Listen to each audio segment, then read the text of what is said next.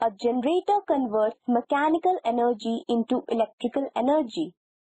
It is done by the phenomena of electromagnetic induction. We shall use this concept and construct an AC generator.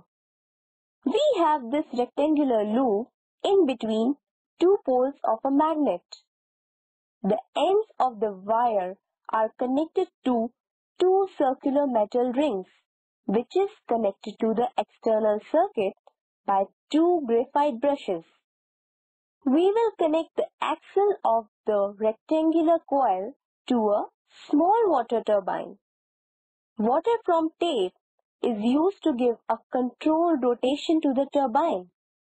Let us open the faucet gradually and see what happens. What do we see? The AC voltmeter shows deflection on both sides. The deflection is more when the rotation rate of the turbine is more.